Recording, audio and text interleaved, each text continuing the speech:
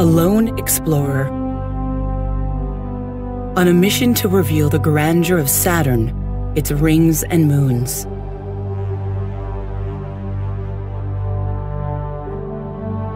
After 20 years in space, NASA's Cassini spacecraft is running out of fuel.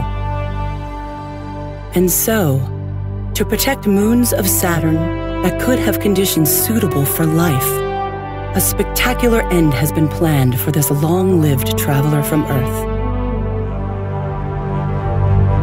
5, 4, 3, 2, 1, and liftoff of the Cassini spacecraft on a billion-mile trek to Saturn. We have cleared the tower. Its program is in. Full program is in. In 2004, following a 7-year journey through the solar system, Cassini arrived at Saturn. The SOI burn attitude or pointing position, light up the rockets.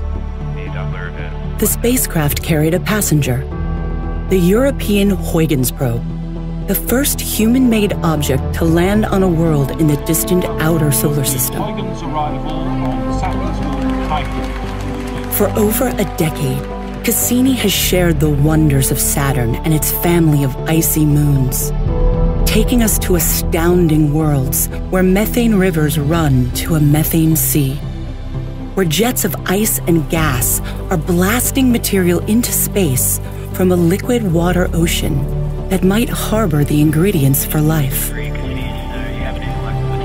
And Saturn, a giant world ruled by raging storms and delicate harmonies of gravity. Now, Cassini has one last daring assignment.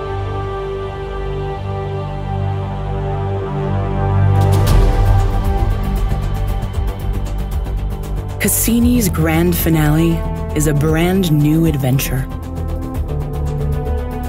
22 dives through the space between Saturn and its rings.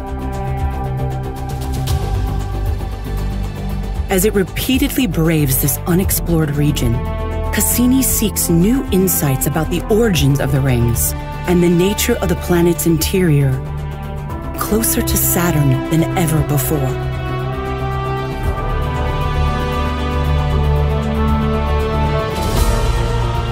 On the final orbit, Cassini will plunge into Saturn, fighting to keep its antenna pointed at Earth as it transmits its farewell. In the skies of Saturn, the journey ends, as Cassini becomes part of the planet itself.